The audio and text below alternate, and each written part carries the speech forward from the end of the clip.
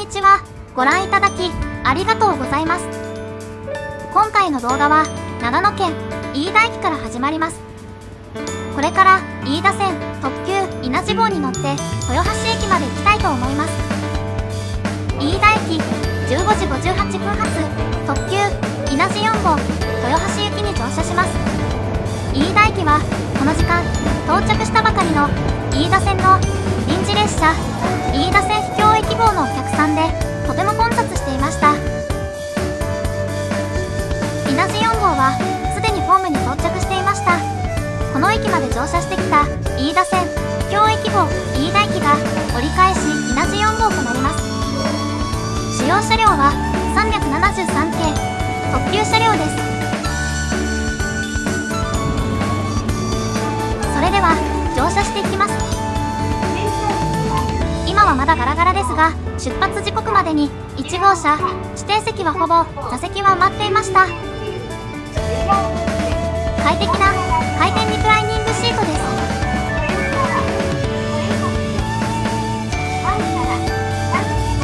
座席背面テーブルはなく、肘掛けの中にアームテーブルがありました。靴を履いたまま使用するフットレストが装備されています。カーテンはスライドタイプで花柄の模様が入っていました。出発時刻まで時間があったのでトイレの探検に行ってきました。伊那路号は3両編成ですが、トイレは1号車に1箇所のみでした。トイレは車椅子の方も利用可能な少し広めのトイレでした。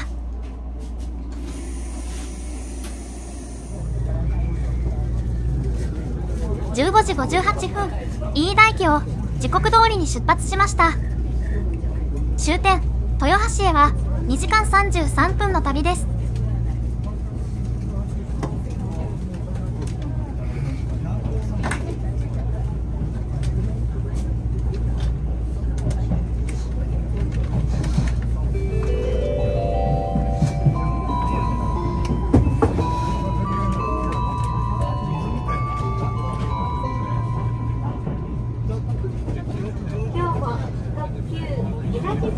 ご利用いただきましてありがとうございます。この列車は特急伊那路4号豊橋行きです。停車駅は天竜峡、日田、平岡、三作坊、中部天竜、湯屋温泉、本田町の新城、豊川、豊橋です。続いて車内のご案内をいたします。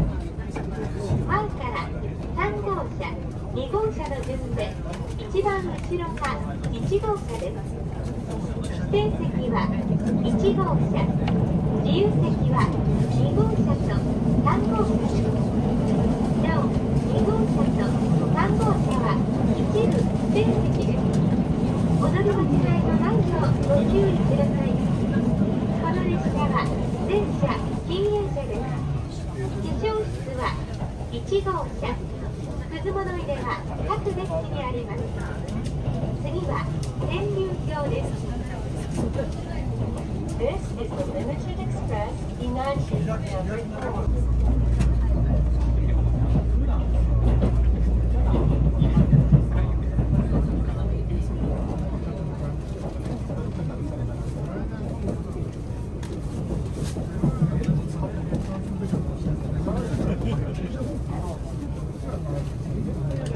最初の停車駅天竜峡駅に到着しました。名称天竜峡の最寄り駅です。反対側のホームには天竜峡始発の岡谷駅普通電車が停車していました。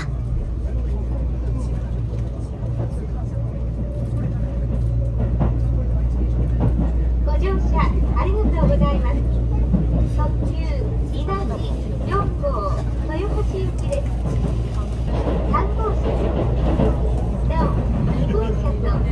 天竜峡駅を出発するとすぐに天竜川を渡ります。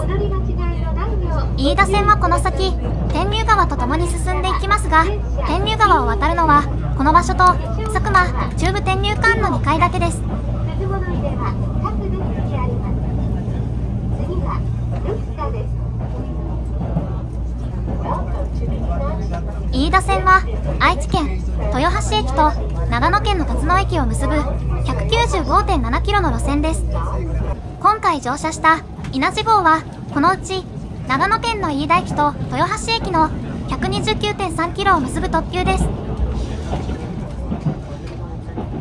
路線の多くが天竜川の険しい渓谷を縫うように走るため、見ていて飽きることのない車窓風景が続きます。また沿線には極端に停車列車が少なく、近に民家もない車でたどり着くのも困難ないわゆる秘境駅が数多くあり、千手栗駅、田本駅、中井侍駅、小和田駅といった飯田線を代表するトップクラスの秘境駅を次々と通過していきます。今回豊橋駅から飯田駅まで向かった際に、これらの飯田線を代表する秘境駅に効率よく停車して回れる飯田線秘境駅号に乗車しました。その際に秘境駅を下車観光した際の動画を一部秘境駅通過時に紹介していますので、参考にしていただけたら嬉しいです。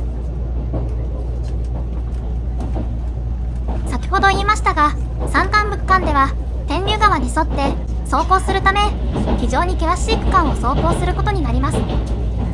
これも先ほど出ていますが、飯田線が天竜川を渡るのは2回だけなので、天竜川が車窓からよく見えるのは飯田方面行きが車窓左側、豊橋方面行きは車窓右側となります。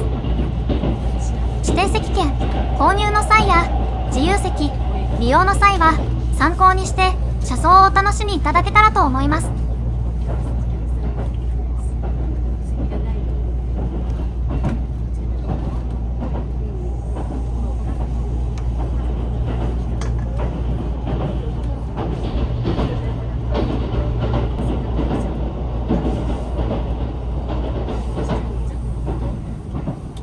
安岡発電所が見えています。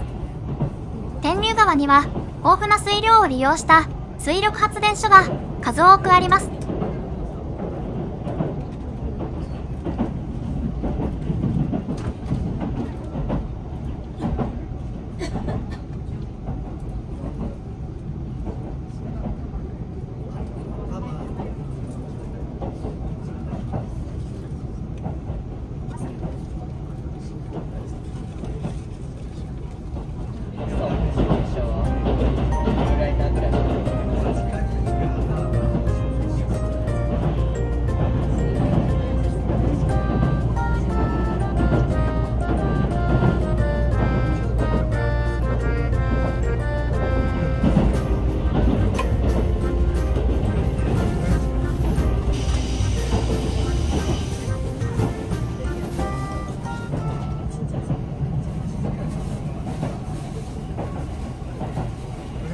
秘境駅千手栗駅を通過しました。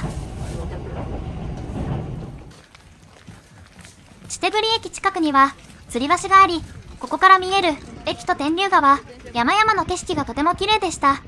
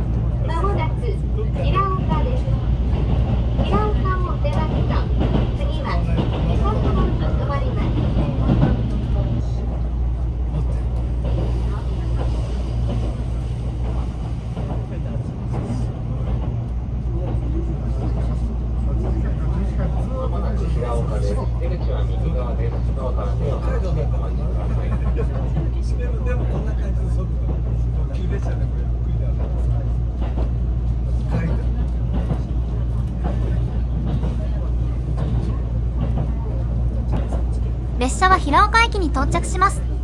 先ほどまでの秘境駅山間部区間とは一転し、のどかな山あいの駅という感じがしました。駅前には民家が多数あり、急に開けた感じがしました。平岡駅ホームには豊橋発天竜峡行き普通電車が止まっていました。宇久須駅の近くには使われなくなった旧線の鉄橋の残骸が残っていました。飯田線には線路の切り替えにより旧線となったいわゆる廃線跡がたくさん残っています。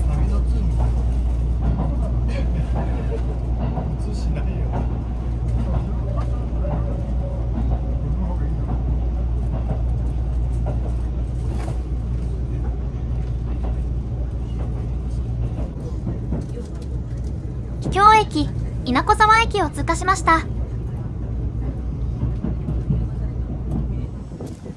駅のホームから天竜川がよく見え、駅前には存在感のある公衆電話だけがポツンとある駅でした。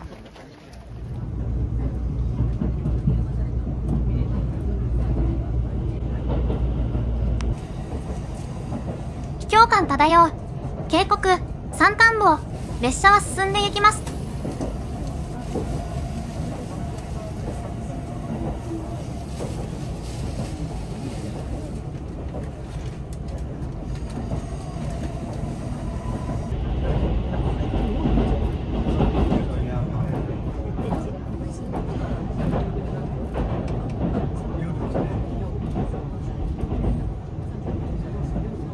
飯田線のキングオブ秘境駅小和田駅を通過しました。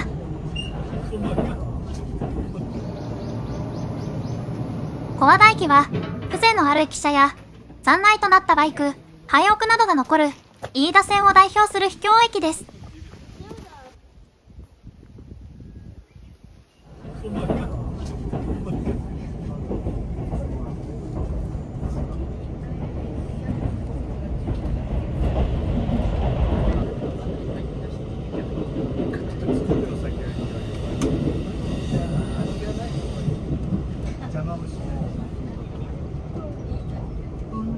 トンネルとトンネルに挟まれた場所にある駅、大曽駅を通過します。ホームからはばっくり開いたトンネルが間近に見え、駅近くの吊り橋からは天竜川がよく見えます。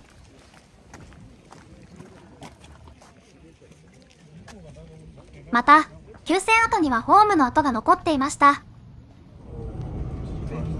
大曽駅を通過すると、飯田線で最長の大原トンネルへと入ります。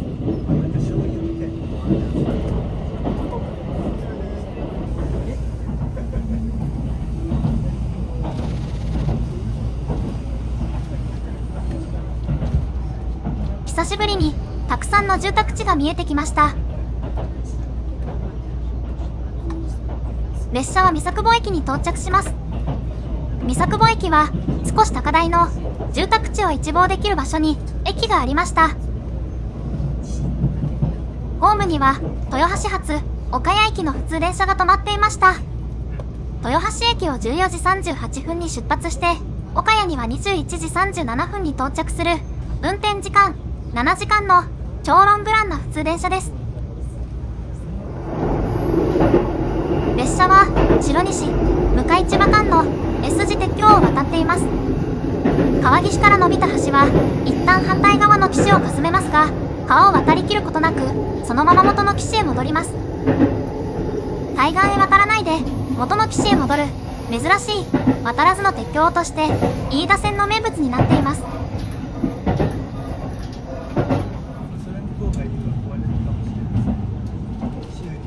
列車は佐久間駅付近を走行しています。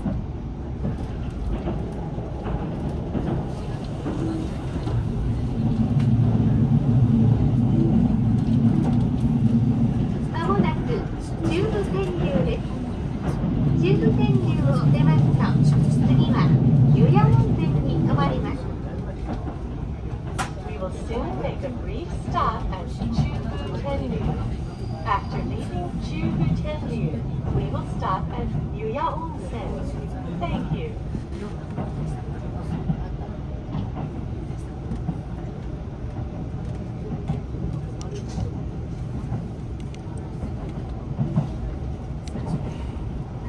まもなく中部天竜です。出口は右側です。ドアから手を離してお待ちください。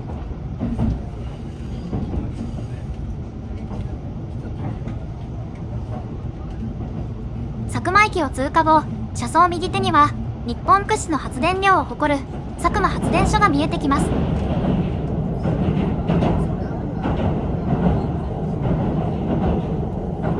列車は天竜川を渡っています。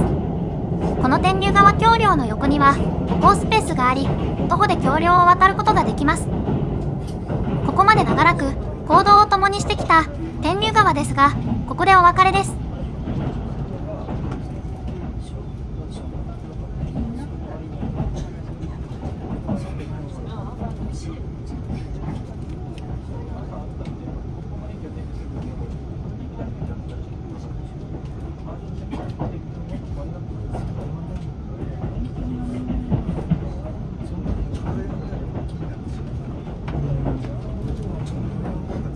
飯田駅を出発してから1時間19分、列車は中部天竜駅に到着します。秘境駅ムード漂う険しい地形の線路はここで一段落し、ここからはややなだらかの地形へと変化します。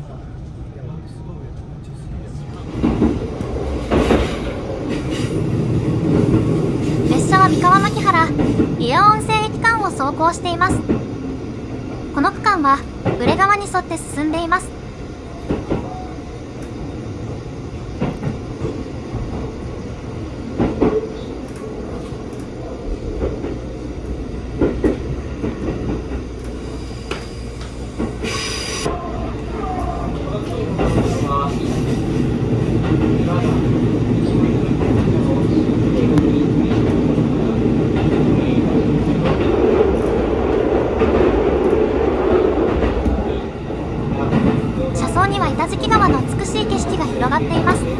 川底に板を敷き詰めたように見えることからこう呼ばれるようになったそうです。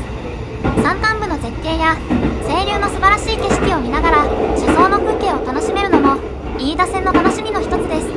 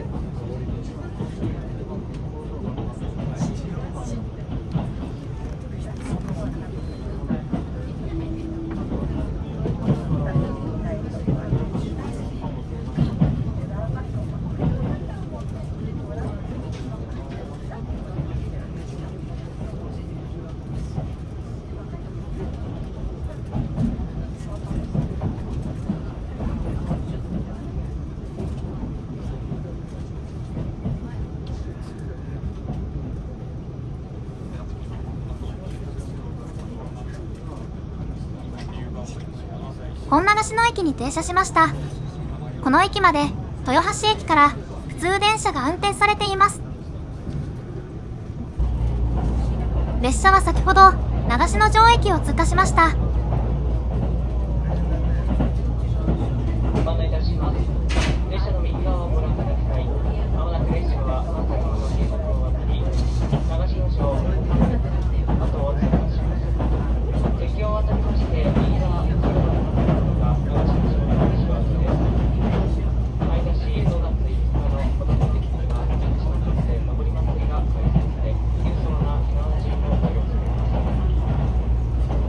列車はこれから先大きく S 字カーブを描いて走行します。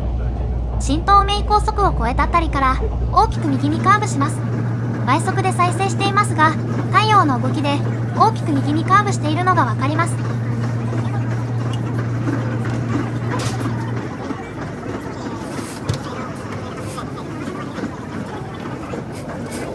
鳥居駅を通過後、さらに右にカーブし、新東名高速と2回目の交差をします。列車はこの時来た方向とは180度回転し、反対方向の北の方向へと向かっています。ここで進路をようやく左の方向に変え、近江駅を通過します。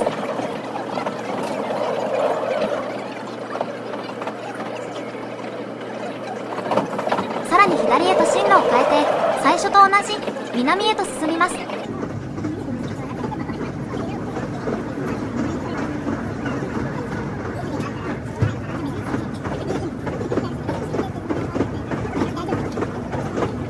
そして実に3度目の新東名高速と交差します。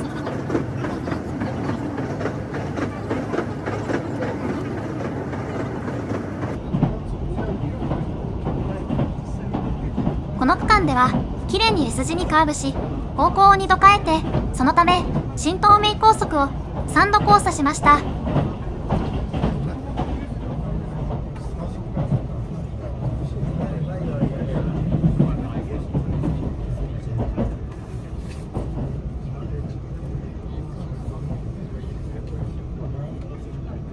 新城駅に到着しました。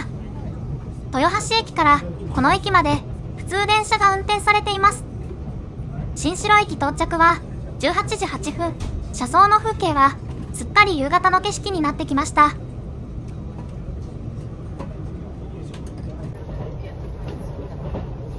飯田駅を出て2時間が過ぎ、気持ちのいい車窓の風景にうとうとする方がたくさんおられました。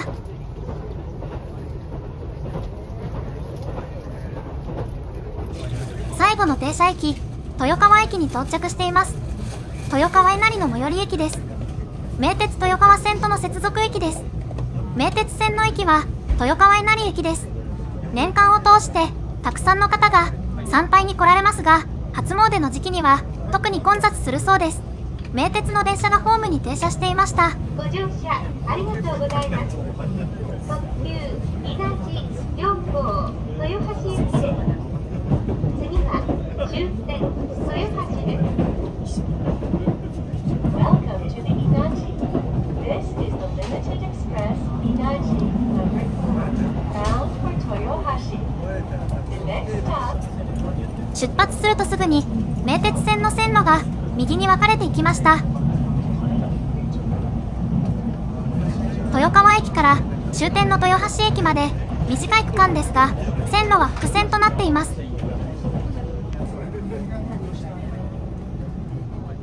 列車は小坂駅を通過しています。豊橋駅を18時20分に出発した稲地3号とすれ違いました。稲地3号の終点飯田駅到着は21時ちょうどです。今からあの秘境区間を走行するのかと思うと、頑張れと応援したくなります。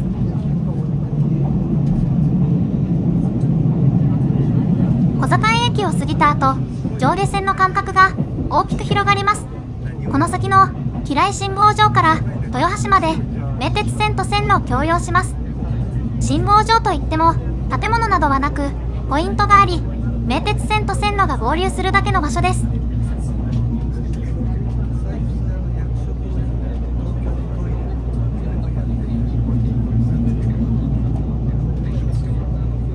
築堤の上を走ってきた名鉄の線路が近づいてきました。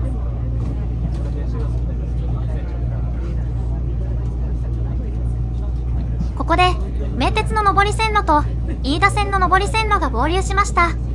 同じく遥か遠くで見えませんが、名鉄の下り線路と飯田線の下り線路が分岐しています。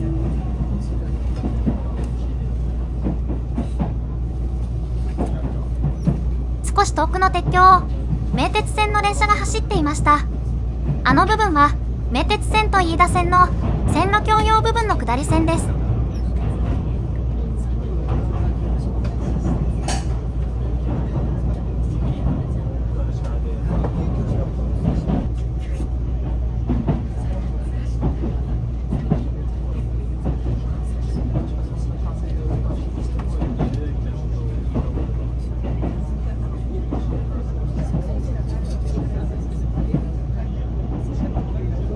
3本の線路が近づいてきました。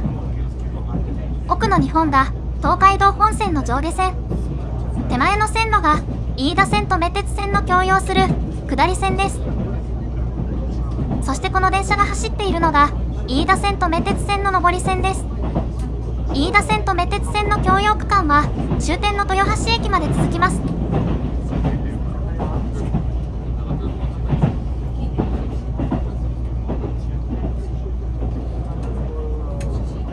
まもなく通過する下地駅とその次の船町駅は名鉄の電車は通過する飯田線の駅ですが、一部の飯田線の列車しか止まりません。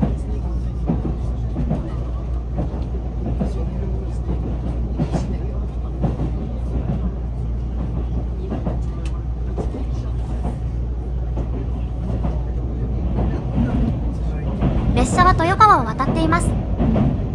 東海道新幹線の線路も近づいてきました。まもなく豊橋駅です。ご乗車ありがとうございました。まもなく終点豊橋駅と豊橋です。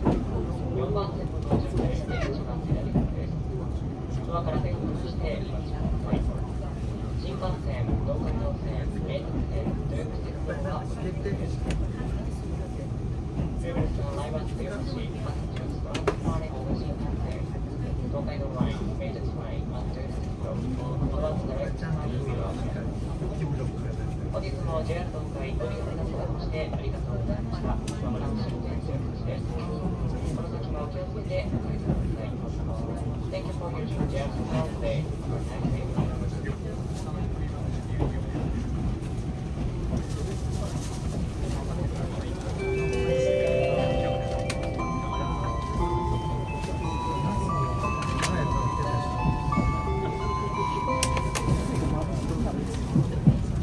ご乗車ありがとうございました。まもなく終点豊橋です。新幹線、東海道線、名鉄線、豊橋鉄道はお乗り換えです。We will arrive at Toyohashi Terminal in a few minutes.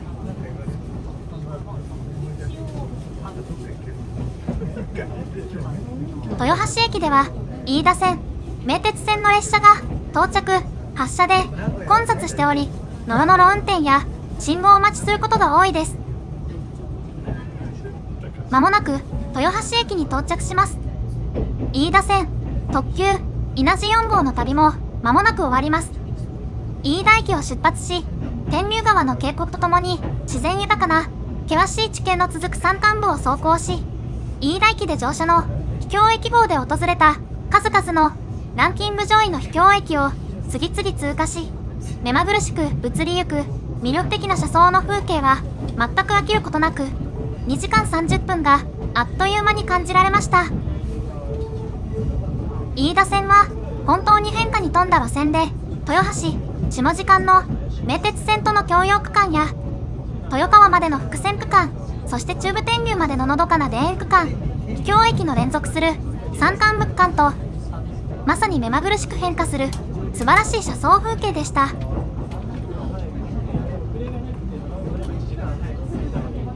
そんな素晴らしい車窓を楽しめる飯田線の普通電車をはじめ、各秘境駅に停車時間を設定した臨時列車飯田線秘境駅号、そして今回ご紹介したワイドな窓から流れゆく天竜川の景色と車窓から秘境駅を望む伊那路号。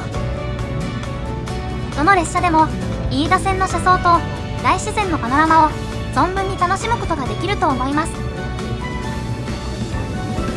定刻の18時31分、列車は時刻通り豊橋駅に到着しました。長らくのご視聴ありがとうございました。今回の動画は以上です。ご覧いただきありがとうございました。今後も鉄道、旅行、ホテルの動画を投稿していきますので、高評価、チャンネル登録ぜひよろしくお願いします。コメントもいただけるとすごく嬉しいです。それでは皆さん、また次の動画でお会いしましょう。